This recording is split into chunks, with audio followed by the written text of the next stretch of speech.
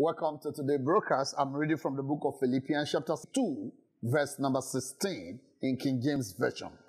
Holding forth the word of life, that I may rejoice in the day of Christ, that I have not run in vain, neither labor in vain. God wants us to labor in the word.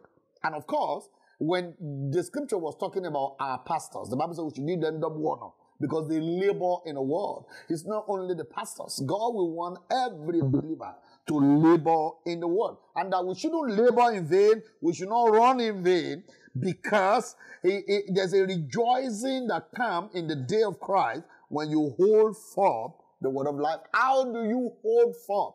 It's like the game we used to do when we were young, when you hold a rope and somebody holding it on the other end. There are two groups and you are dragging each other, and then you are holding it to make sure, say, hold forth, don't fall. How do you hold forth with the word of life? I will explain to you. If you have ever been worried over anything in life, you have an advantage. What does it mean to worry? Is to think over one thing that bothers you over and over until tears begin to come out of your eyes, until you cannot hold it anymore, you cannot sleep because you're worried. The same ability you need to be worried is the same ability you need to meditate. Everybody who is worried meditates in the negative. Exactly. The same energy you need.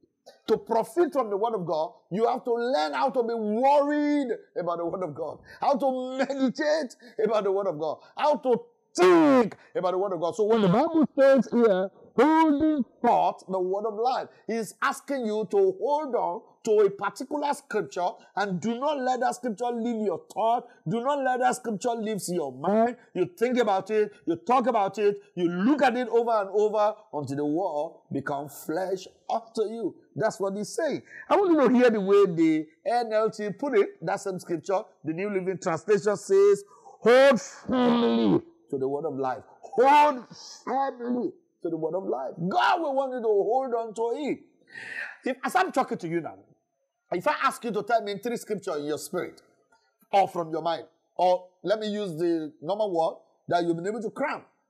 If you have to think twice, it's because you have not hold on to it.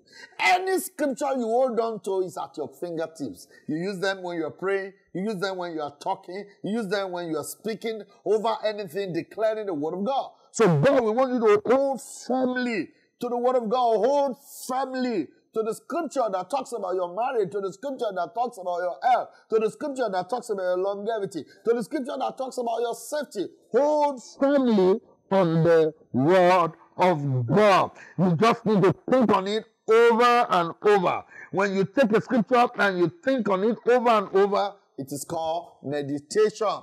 And the scripture says that things will not profit you except to meditate on them. When you meditate, then your profit will appear unto all. I want to ask you that this weekend you will take time out to take some very special scripture to mix them with faith in your heart. You mix them. You ruminate over them. You regurgitate over them until the word become flesh unto you. So if the word of God must profit you, you must learn how to hold firmly to the word of God. I know that the word of God will profit you this month. I know that the level of the word of God that will dwell in you this month will be very rich, because that's the plan of God to you. I want you to write it under the post or the broadcast.